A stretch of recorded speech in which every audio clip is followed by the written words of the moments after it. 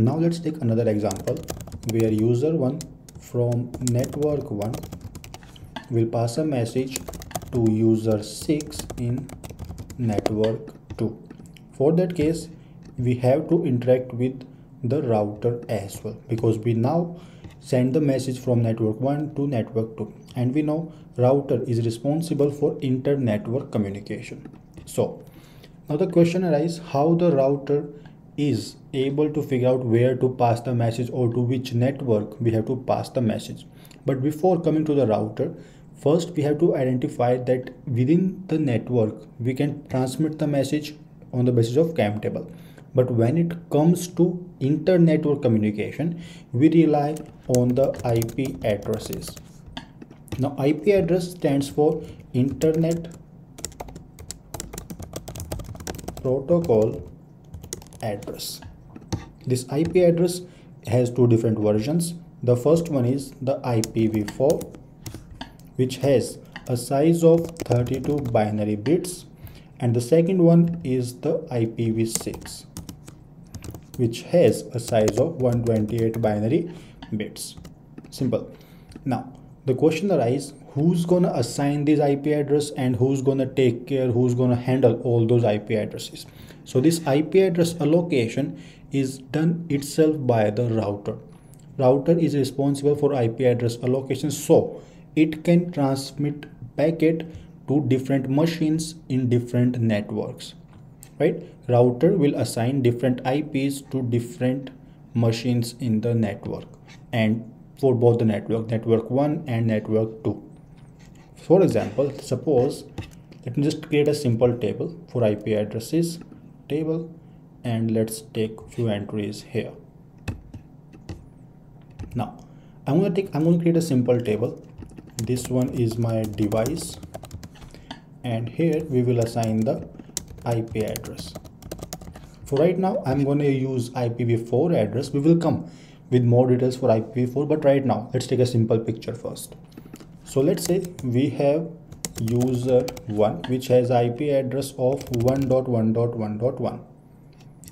We have user 2 which has IP address of 1.1.1.2, and let's say we have the user 3 which has a IP address of 1.1.1.4. Simple. Now after this we have the second network as user 4, for which we have the IP address of 2.2.1.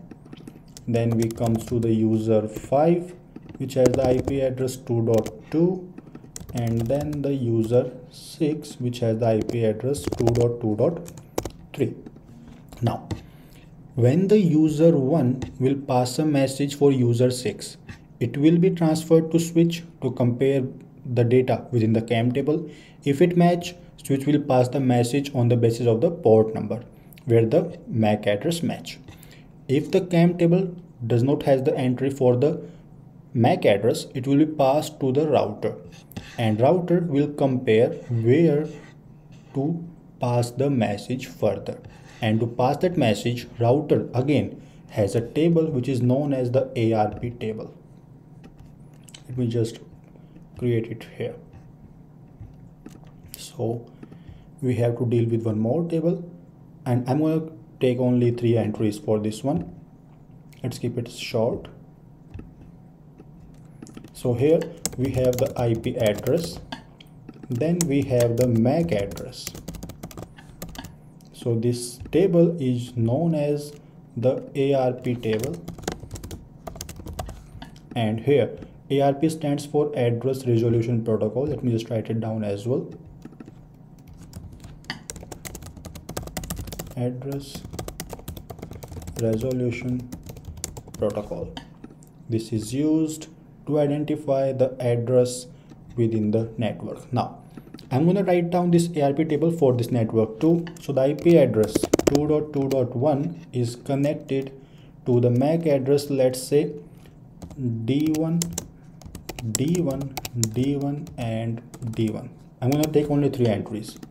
So this 2.2.2 is connected to this one E1, again E1 and E1, and this 2.2.3 is connected to F1, F1 and F1. Now let's take a simple example. When the user 1 will send a message for this user 6, the message will pass to switch. Switch will check the cam table has the entry for this particular MAC F1. If it has the entry, the message will be passed to this user 6 if it has the entry. If not, the message will be passed to the router that I want to send a message to this particular IP address 2.2.2.3. Now one thing to note down, whenever we pass the message in two different networks, we usually pass it on the basis of the IP address. So when the switch will pass the message to the router, it will say I want to pass the message to this particular IP address, not to this MAC address. Switch will pass the message that I want to pass it to this IP address, not to the MAC address.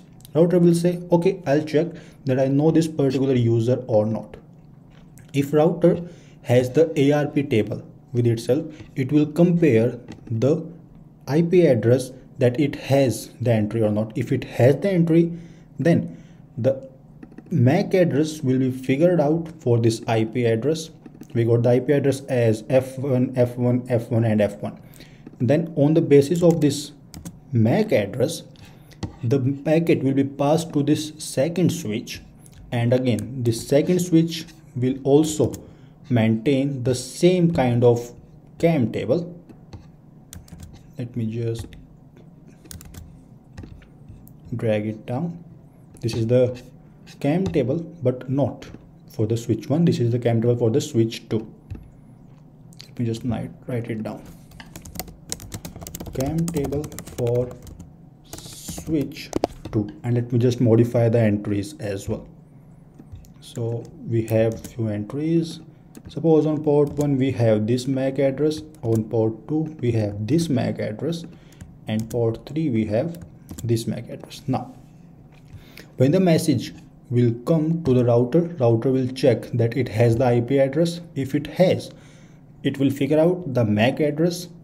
We got the MAC address as F1. Now the message will be passed to the switch.